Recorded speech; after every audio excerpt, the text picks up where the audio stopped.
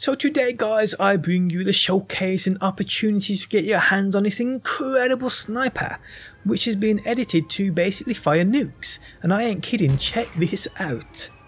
How's it going guys, my name's DPJ, and if you enjoyed the video, leaving a like really helps out, and if you like what you're seeing, want to see more, be sure to subscribe. So this sniper was made by Respawn07, who has made some incredible creations and has them in his locker. This is just another one of those. He's basically edited this sniper so that when you hit a headshot, you spawn like 50 mini projectiles that form the shape of a nuke or a mushroom cloud. And well, let's face it, it for sure feels like a nuke's hit that enemy, how powerful this is. Now if you guys want to get your hands on this before anybody else, drop a like on this video and leave a comment down below with your gamer tag and platform you play on. I will send a couple out to you guys before anybody else.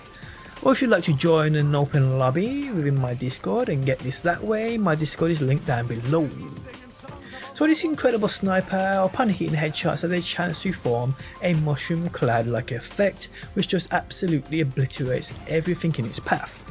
Now would you believe me if I said I had to ask for this to be scaled down because it was like 100 times more powerful than this?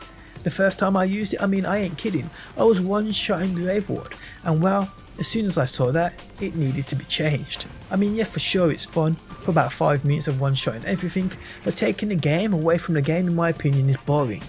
And by no means does that mean this thing is weak, people, because no way, this thing is still an utter monster. I was running around on Eden 6 with it for a few minutes trying to get those nuke shots off, and it was one tapping these enemies here. Doesn't quite one tap Grave Ward anymore, so I can kind of deal with it. It's just that nuke looking effect which drew my attention to this weapon. I think it just looks absolutely amazing.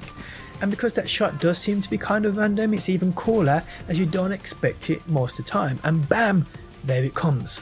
But yeah guys, I thought I'd showcase another incredible modded weapon, one I feel many of you would enjoy using. And like I said, if you want to get your hands on it, well now you know how.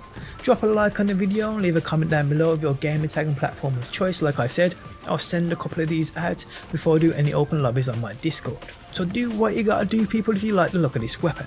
But on that note, we have come to the end. If you guys enjoyed it, leaving a like really helps out. If you're new around here and want to see more BR3, be sure to subscribe. And if you never want to miss a video I upload, you can turn notifications on by hitting that bell button. But guys, thanks as always for stopping by. Hopefully you enjoyed the video and hopefully I'll see you on that next one.